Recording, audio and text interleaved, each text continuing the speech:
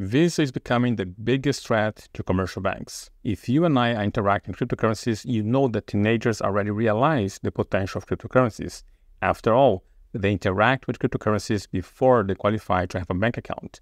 Now, once they experience how easy it is to have a crypto account, then they go to the banks and find out that it's going to take days, weeks before their paperwork is processed, and the banks are closed during the weekend, and a transaction will take days. It's easy to see how those teenagers are not really going to buy into the traditional bank account system. They rather just go back to whatever they were doing before, which is cryptocurrencies. But now, Visa have come to the same realization. There are greater benefits interacting with cryptocurrencies than it is to remain on commercial banks. Now, when it comes to cryptocurrencies, we have a trilemma, and that trilemma is decentralization, scalability, and security.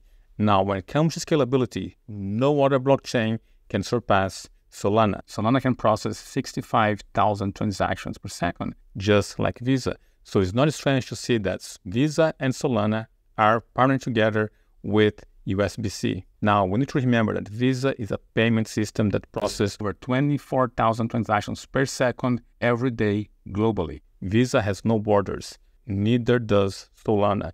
Now, it's not just a partnership between Solana and Visa. It's a partnership between Solana, Visa, and Circle. Now, Circle is the issuer of the stablecoin USDC.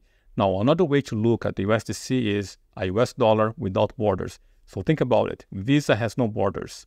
Solana has no borders. And now they have a US dollar without any borders on a blockchain that can process 100,000 transactions per second, which is very suitable to Visa. That, to me, is a new landmark on the history of cryptocurrencies. Now, also because Solana can process thousands of transactions per second, guess what?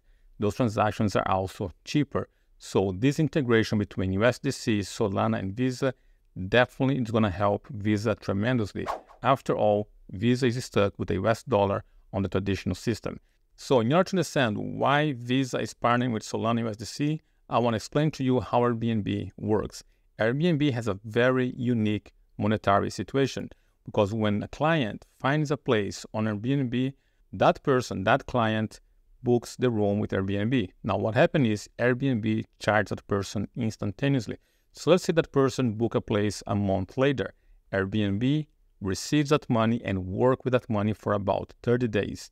Now, 30 days later, when that person arrives at the destination, what happened is 24 hours after the person arrived at the place and check in, Airbnb send that money to the merchant. Here you can see how Airbnb is always having a snowball of money that are on the hands of Airbnb and is not necessarily belonging to Airbnb.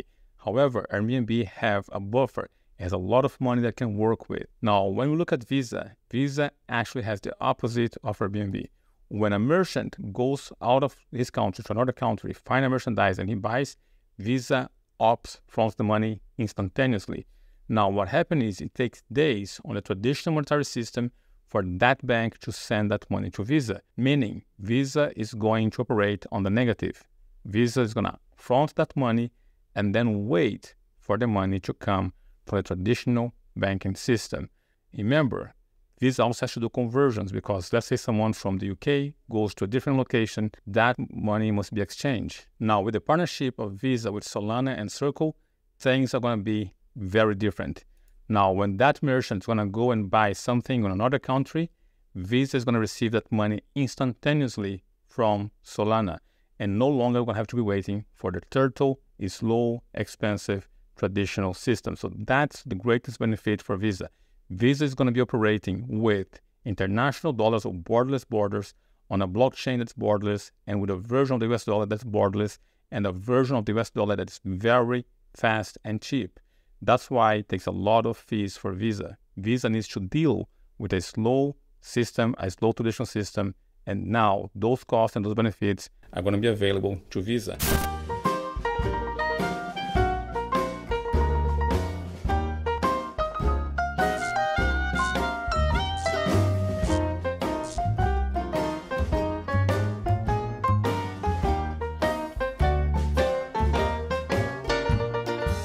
In my view, this partnership opened the door to a lot more potential things to happen.